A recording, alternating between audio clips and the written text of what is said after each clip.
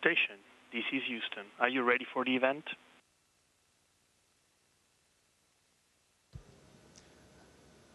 Houston, this is Station. We are ready for the event. Congressional Hispanic Caucus, this is Mission Control Houston. Please call Station for a voice check. Station, this is Chairwoman Berrigan at the Congressional Hispanic Caucus. How do you hear me? Congresswoman Berrigan, and to all the members, welcome to the International Space Station. I hear you loud and clear. How do you hear me? We hear you. Thank you. Are we ready to begin? Yeah, I am ready and excited to be talking to you guys. Thank you for this privilege and this honor. And again, it's a pleasure to welcome you guys on behalf of NASA and Expedition 69 to the International Space Station. Well, thank you so much for joining us, Frank. On behalf of the Congressional Hispanic Caucus, it's a great pleasure to see you and to speak with you today. The Congressional Hispanic Caucus welcomes you and everyone who is watching this live stream. We are honored to host today's historic conversation, and we look forward to hearing from you. Joining us today are members of the Congressional Hispanic Caucus and congressional staff. I know we are on a tight schedule, so let's get going.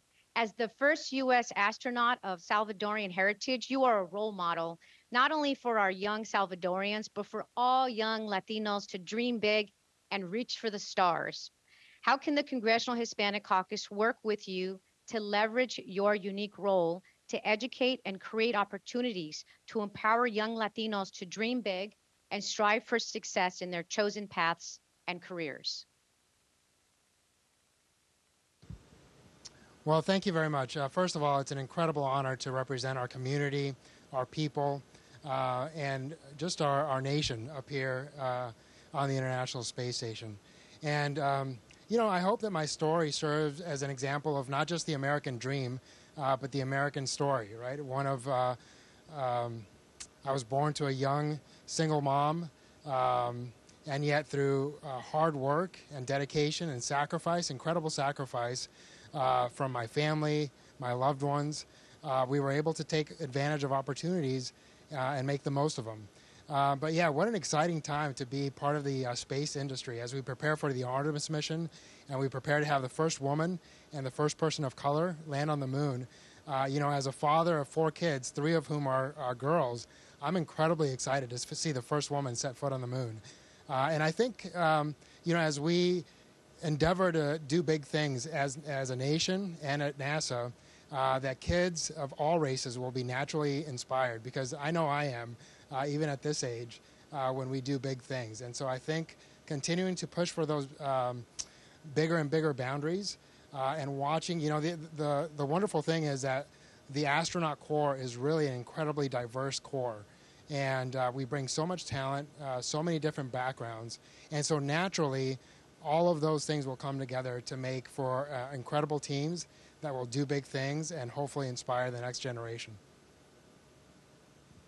Frank, this is Darren Soto from the Sunshine State. We're so proud of the work you're doing. I'm also the husband of an educator locally in Central Florida, and we've hosted my constituent, Administrator Nelson, at our local schools. So my question is, how can we improve the Hispanic talent pipeline to work for NASA as well as SpaceX, ULA, Blue Origin, and other space companies? Hey, Congressman Soto, it's an honor to greet you from up here. And yeah, you know, in the beautiful state of Florida, just like California, Texas, Oregon, so many rich Latino communities there. And I think all of those companies that you just mentioned, and of course NASA and our federal government, we all really appreciate the value that diversity brings. And I think those companies already know the benefits that a diverse workforce can bring, not just because of the diversity itself, but different ways of thinking, different ideas, different team approaches, and all those inevitably just lead to better team efforts. And so I think engaging with those companies and asking them to you know, come beside us and engage those communities, I think they would be more than willing to do that, because in the long run, it's going to provide them for a much more talented workforce. And I'm just willing to bet that they would be willing to do that.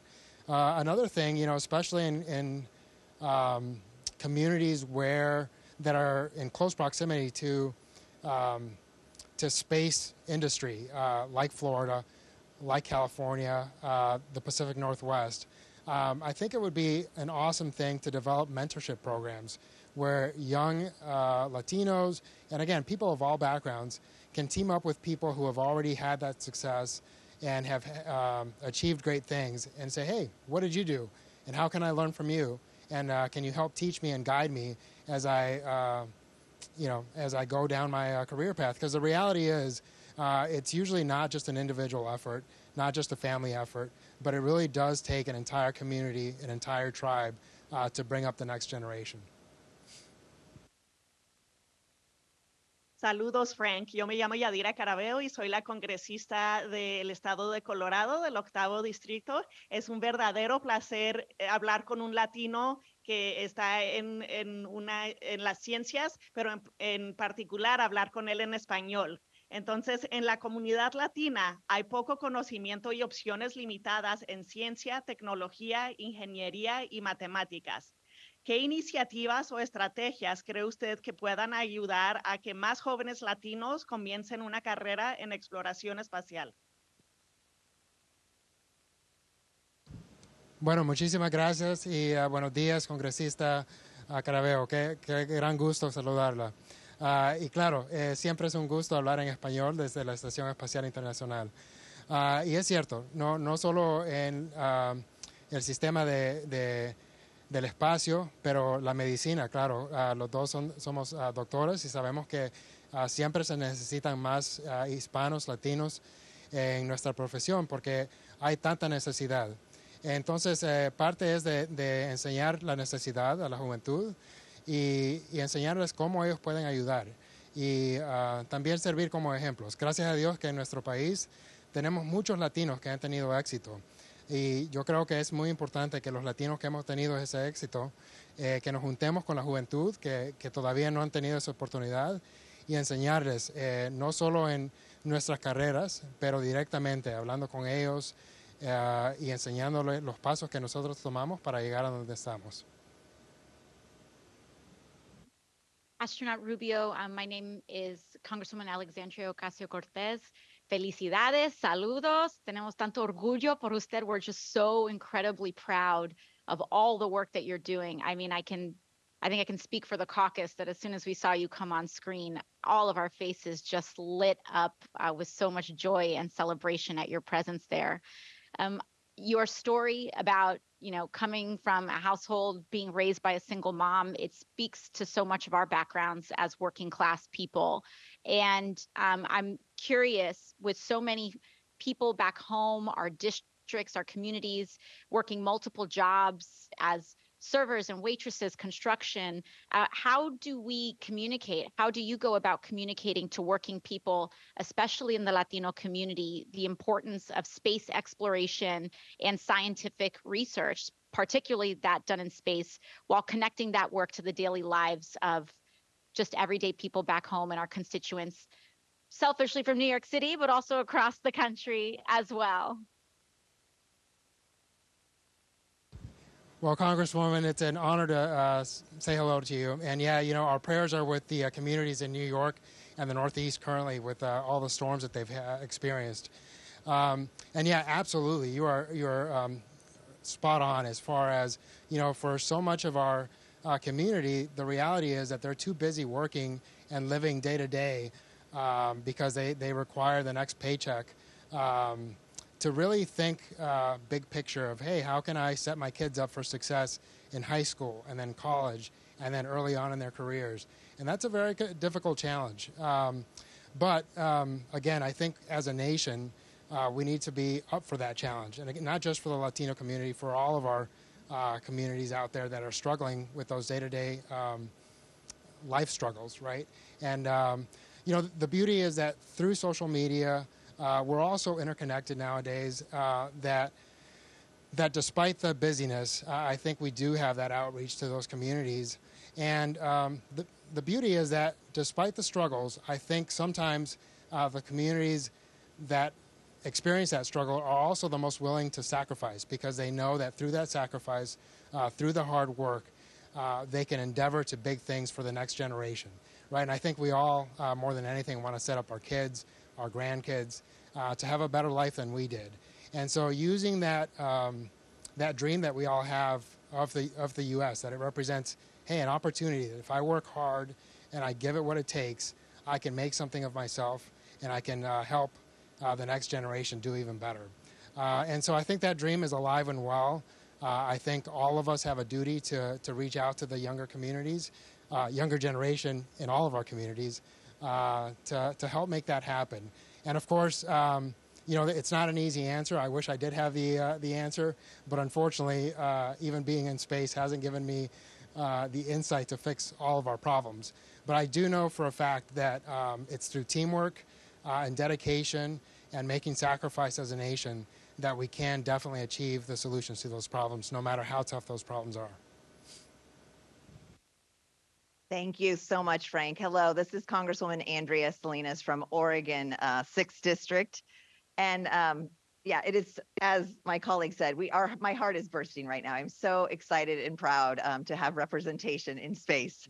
So how has your experience as a fellow first-generation Hispanic American influenced the kinds of questions and perspective that you bring to your research aboard the International Space Station? And how can diverse voices drive innovation in space exploration that leads to benefits for all people? Congresswoman Salinas, thank you so much for that question. It's an honor to greet you from up here. And, you know, I hope that my example, just like the rest of my crew members, ultimately we come from such a diverse background. You know, personally, I think my mom would absolutely want me to say my work ethic, right? Because she raised me to say, hey, no matter what the struggles are, no matter what the hurdles are, you can overcome them through hard work, sacrifice, and dedication. And so, but I think I'd be remiss to say that that's unique to me. The reality is I'm surrounded by some amazing crewmates who've all achieved great things. And not just up here, but really on the ground. We have an amazing ground team that supports us day in and day out to make this mission possible. And so I think that team working together, the NASA team, makes our nation incredibly proud. And even, you know, right now on station, we have an incredibly diverse and international crew. We have an astronaut from the UAE. We have 3 cosmonauts that we're working with. And despite the international challenges that we face, we've figured out a way to come together as a crew and make this mission happen, because the reality is we all appreciate the value of the fact that the mission comes first. And in order to make this successful, we all have to work together, no matter what the big picture differences might be. And so hopefully, you know, not just younger generations, but all generations can look at this example of how teams from different backgrounds, different beliefs can come together and say, hey, we need to make this mission happen. We're going to work together. And we're not just going to make it happen. We're going to actually make it incredibly successful. And we're all going to enjoy doing it. And I think we've done that. And hopefully this serves as a small example to the rest of our nation. Hey, how you doing? I'm Congressman Maxwell Alejandro Frost. I represent Orlando, Florida. Just wanted to say hi and just thank you so much for being a great role model, especially to people of color, young people, Latinos around STEM.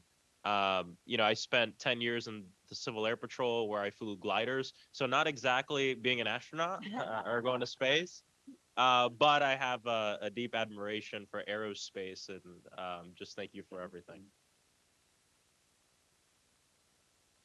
Well, thank you, Congressman Frost. Again, it's an honor to greet you.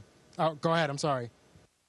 Hey, Frank, it's Bill Nelson. And I just want to say thank you for being the ambassador that you are for us. You're showing how you can get along with the Russian cosmonauts while we have so much difficulty on the face of the Earth. You all bring it together, and our space program unifies. And thank you also. You intended to be there for 6 months, and there was a gas leak on the Russian Soyuz, and you couldn't use it. And the effect is that you got to be there for 12 months away from your family. So thank you for that sacrifice. I'm going to hand it back to the chair. Well, Senator Nelson, thank you so much. And again, it's an honor to represent NASA up here. What an incredible team we have. What an incredible team you lead.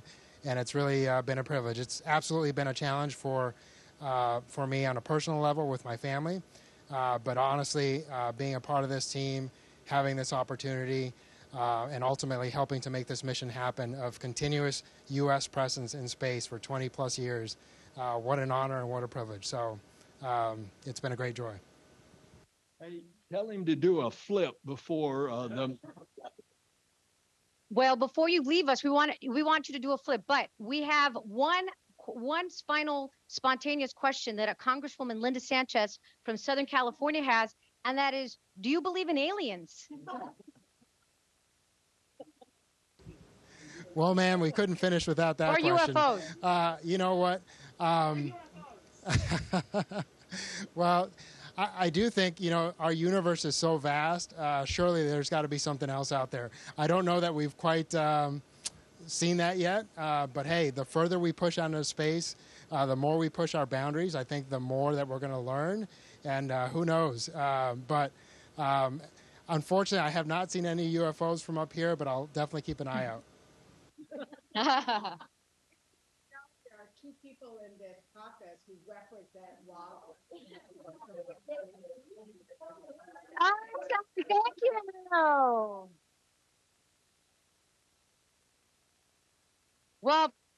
Well, Frank. Well, thank you all Astronaut once again. Rubio, It's been an. Frank, Astronaut Rubio, thank you so very much for joining us from space. It was such a pleasure. We are all lighting up over here. It was great to see you do the flip, so thank you for doing that.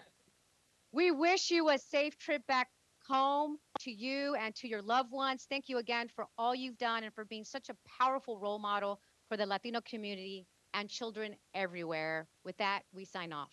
Goodbye.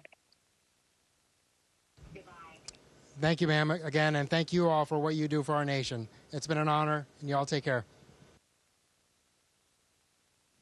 Station, this is Houston ACR. That concludes the event. Thank you to all participants from the United States Congress.